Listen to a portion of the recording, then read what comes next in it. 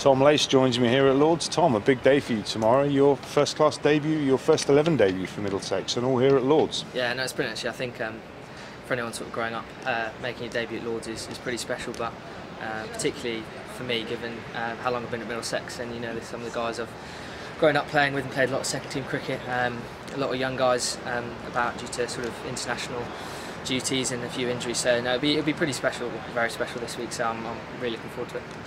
Yeah, you got called back from your loan spell with Derby this week. Obviously, Milan injured, Morgan, Sterling both away with Ireland.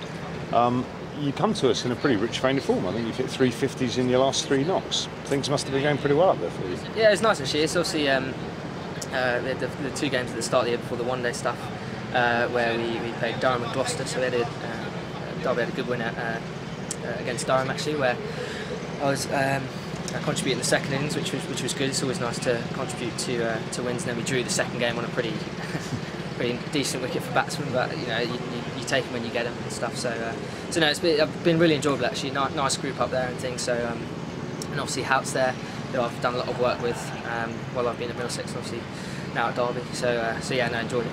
Yeah, you mentioned Hout's up there. I mean, you've moved out of London, Middlesex born and bred, moving up to Derby. You're a young man. It's a lot to take on. How much has that helped, having Hout's up there, someone that you've obviously worked with a lot? Yeah, it's nice. There's a bit of a joke around the lads up there that he's like my old man.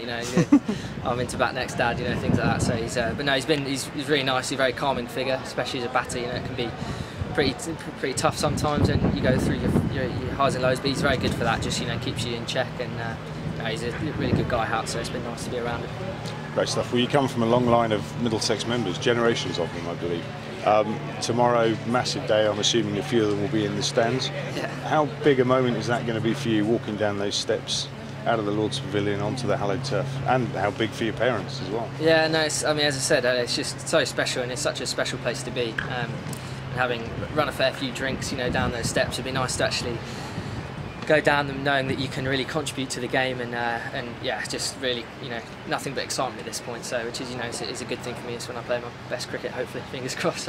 So no, really exciting, really exciting. Well, Tom, good stuff. Go out there and do your best, and enjoy the experience. Thank you. I hope it goes well for you. Yeah, thank you. Cheers. All the best.